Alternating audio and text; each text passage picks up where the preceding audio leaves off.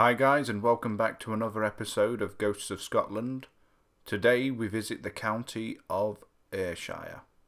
And very quickly before we go on, I would like to apologise for all of the mispronunciations I'm about to do on these place names. Number 1. Footsteps.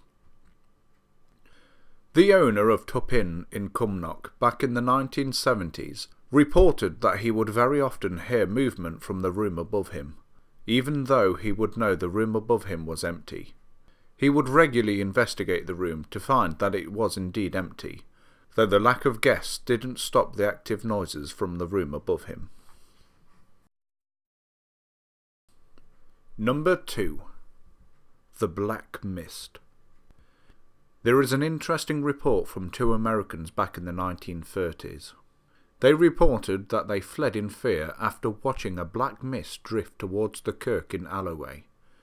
Oddly, they also reported that the mist made a horrendous noise, like a wooden barrel being rolled down the road. This apparition is believed to be one of 3 likely people, as on site a few noteworthy deaths have been reported. One of a murdered child, a woman that committed suicide, and that of a homeless person that was found deceased on site. Number 3. Hooded male figure. In 2015, just outside of Dalry, a witness whilst driving along the B708 noted that they had saw a hooded figure sitting by the side of the road. Fearing the figure needed help, they stopped the car to ask if they required any assistance, but the figure had vanished without a trace. Interestingly enough, a year earlier in 2014, a driver slammed on his brakes as he watched a grey male figure step out onto the road just in front of his car. The driver turned on his main beams to search the area for whatever had stepped out in front of his vehicle, but couldn't find anyone around. Number 4. One-armed man. On Alloway Street in Ayr, there have been many reports from witnesses claiming to have seen the figure of a man with a bloody stump roaming the area before vanishing into nothingness. The local belief is that the man lost his arm when attacked by an angry mob. Number 5. Bum Pincher. The owners of Castleview Public House in Dunolden received numerous reports from staff that invisible hands were pinching their bottoms. The staff also reported that they could hear people walking around, even when no one was present. It concerned the owner so much that they called in paranormal investigators to investigate the claims further. Number 6. Brodick Castle. The Brodick Castle, located on the Isle of Arran, has 2 interesting entities that are regularly seen by visitors to the area. One is of a gentleman that is seen frequently in the library. He is easily recognised by the green jacket that he wears. The other is the spirit of a grey lady. It is said that she died in the 1700s after contracting the plague. She was locked in the basement to ensure that no one else would catch the disease. Number 7. Deadly Premonition. A case of a deadly premonition now, as a female servant from Dean Castle in Kilmarnock reported that she saw her master's decapitated head roll across the floor in front of her, despite him being perfectly alive and well in another part of the castle, though a year later her master did actually lose his head at the Tower of London, leading many to believe the serving girl accurately predicted her master's death. Number 8. Debt Collection.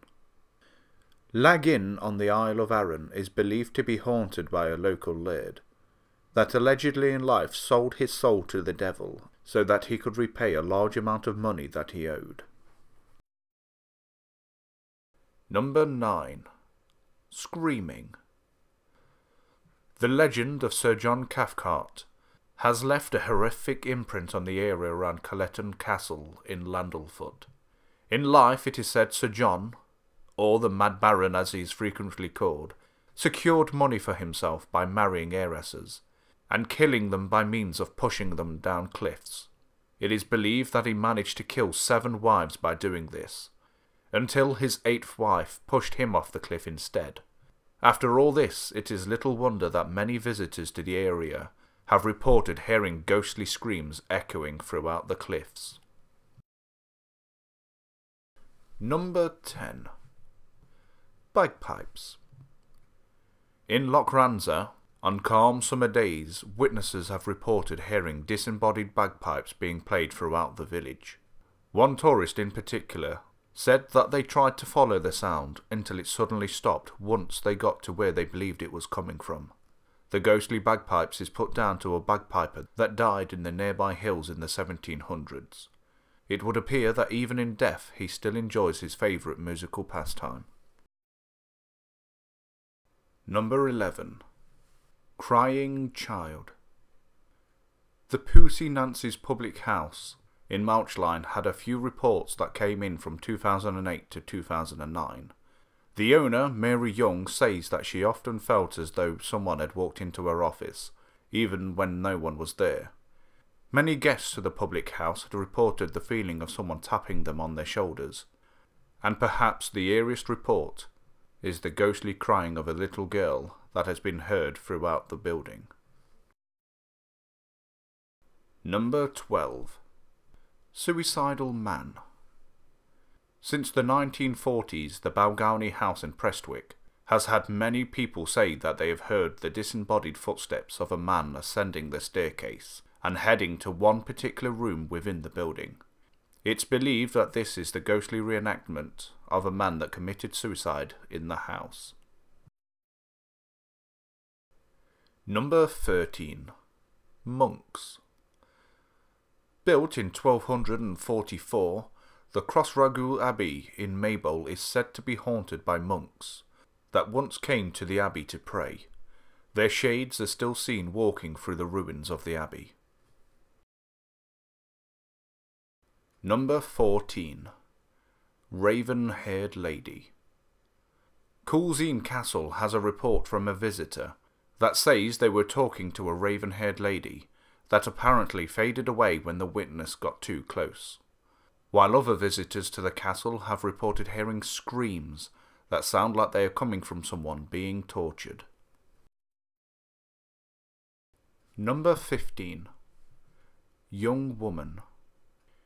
It is said that before the start of World War II, a young woman threw herself under a train on the railway line in Pinmore. Her ghostly shade is believed to still manifest by the tracks where she died. Number 16. The Knocker. In Souchy in the 1960s, it was claimed that a poltergeist became attached to an 11-year-old girl and would follow her wherever she would go. The poltergeist made itself known by moving furniture and banging on walls. This activity would even be witnessed by her fellow students at school. Number 17. The Third Figure. And finally for this episode, in Stevenston back in 2009, a photograph that was taken at night of 2 children standing by a fire would send shivers down the observer's spine, as on the photograph what appears to be a third figure can be seen. Though, due to the graininess of the photo, some skeptics have speculated that the figure is nothing more than smoke coming from the fire. Though I'll let you come to your own conclusion of what you are seeing on the screen in front of you. In fact, I'd love it if you would comment below as to what you make of this apparent sighting. That's all for this episode. Thank you for watching. If you liked the video, please hit the like button and don't forget to subscribe for future videos.